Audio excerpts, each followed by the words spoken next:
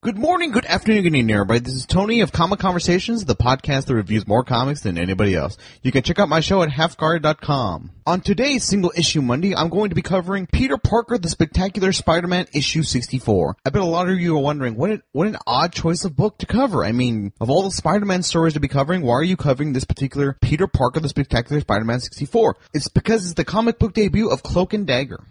Alright, with that out of the way, let's go into Peter Parker, the Spectacular Spider-Man 64.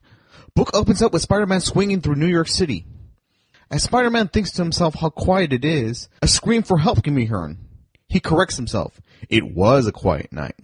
The cries are coming from behind a pigeon coop. It's a man. Relieved, the man thanks Spider-Man for showing up. Spider-Man says if he's asking for money, he's all tapped out. The man proclaims, "They paid me off for a lifetime." The man admits he knew where the money was coming from, but he couldn't pass it up. Spider-Man asks, money for what? The man replies, drugs. Spider-Man tells him to slow down and start at the beginning. He used to be a pharmacist. Got into bad debt, but he found a way out. Certain people were performing experiments. He was told he'd be a very rich man if he continued procuring the drugs for it, but he didn't realize what the drugs were used for. The man offers to turn himself into the DA, if only he'll get them away from them. Spider-Man's spider sense is going berserk. A couple of superhero-looking individuals show up, calling themselves Cloak and Dagger. They say they're here for Simon Marshall and they're going to make him pay. They tell Spider-Man to not interfere. Spider-Man says he'd love nothing more, but if he doesn't do his good deed for the night, he'll get a nasty note from his dead mother, he jokes. This isn't a bullfight and you can't sidestep a guy with spider speed. Spider-Man finds himself in the abyss of Cloak's cape. He's freezing and knows there's enough space in there to lose a city block, and the darkness is muting his spider sense. Simon tries to get away but is stopped by Dagger. Dagger threatens him with the powers he gave her to end his miserable life. Remorse means nothing to her. Daggers of light fly from her fingertips, passing through Simon Marshall's clothing and flesh into his bloodstream, causing a biophysical shock where there can be no defense.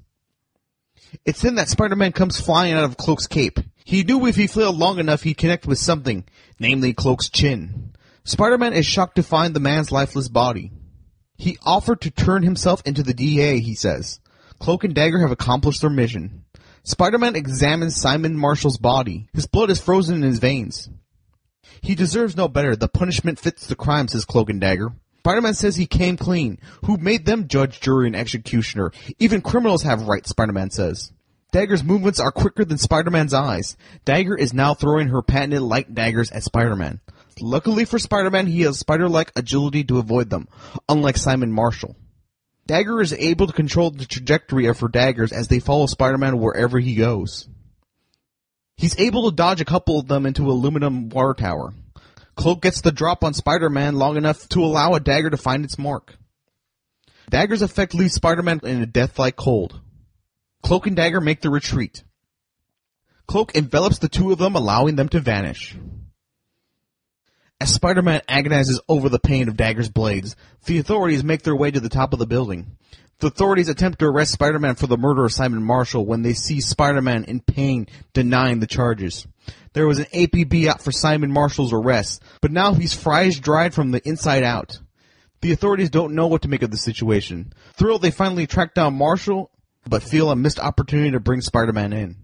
Spider-Man says give him a minute to take a powder as he collapses off the building. As the officers contemplate what happened to Spidey, we see him on a window pane, grabbing his sides, hiding from the police. Spider-Man hobbles his way home between cars of a subway, collapsing once he gets home. The next afternoon, Peter Parker goes to the Bugle's chief researcher, Max Stennett, for information on Marshall. The police were keeping an eye on Marshall, who was a chemist for the mob, providing them with new experimental drugs no one had ever even heard of. He worked outside Ellis Island. When the police raided Marshall's lab, they found dozens of recently deceased teenagers. They were exposed to Marshall's new designer drugs. Peter asks who these kids were. Why did they take the drugs? Mac responds they were all runaways. All promised food, shelter, and clothing. Spider-Man tries to piece together Cloak and Dagger's relation to Marshall and the mob. Did they work for the mob? Looking to shut him up before he blabbed to the authorities? At Ellis Island, Spider-Man wonders what it must have been like for all the immigrants making their way to New York. It's then that Spider-Man hears a scream. It's the remaining gangsters associated with the drug lab. Cloak and Dagger have rounded them all up, but for what? One of the gangsters, as being tied up, says, "I was minding my own business running numbers down on Delancey Street when they took him." They ask the gangster if they don't recognize him, but Cloak and Dagger certainly know him by name. He says he's never seen them in his entire life. The rest of the gangsters tell him to drop the act. They know everything, their names and their hangouts. One of the gangsters tells Joey, "They're the kids." Joey says it can't be, they're all dead. The gangster pleads with Cloak and Dagger. They ask to be let go, they'll turn themselves in. Dagger responds, "Do you remember what happened when we begged to be let go? You'll leave when we're done with you and not before." The mob were looking to make a brand new drug that would get all the kids hooked, and the runaways would be their guinea pigs. Luckily, Cloak and Dagger were able to escape. The drug would have killed them before they were found. But something was different about Cloak and Dagger's chemistry. The drug did not kill them. It gave them superpowers. Spider-Man appears having heard the whole story. They should have been working together to bring them to justice. Cloak and Dagger don't want them to go to jail. They want them to pay for their sins with their lives. Spider-Man says that'll only make them criminals. Dagger tells Spider-Man to stay out of their business. As the two fight Spider-Man, one of the gangsters makes use of the shattered window that Spider-Man came in through. As they argue and fight with Spider-Man, the freed mobster nails Dagger with a board. The gangster threatens Cloak and Spider-Man with a piece of broken glass to Dagger's throat. The mobsters think they have their ticket out, but then Cloak disappears before Spider-Man can talk any sense into him. Cloak is able to swallow them all into his cloak. Not yet ready to give up, the man threatens to kill Dagger if Cloak doesn't knock it off. They'll distract him with a dead girlfriend. Spider-Man frees Dagger.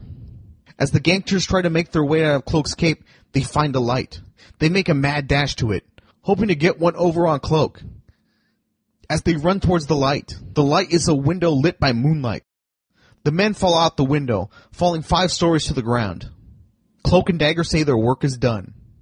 Cloak teleports the two of them, and Spider-Man is left alone. Spider-Man is terrified. He'll certainly be sleeping with the lights on tonight. End of Peter Parker, the Spectacular Spider-Man 64, Cloak and Dagger. Thanks again for checking out my video, and don't be a stranger to check out my podcast, Comic Conversations, the podcast that reviews more comics than anybody else, at halfguard.com. Alright, thanks again for checking me out on Single Issue Monday, and as always, catch you guys next time. Adios.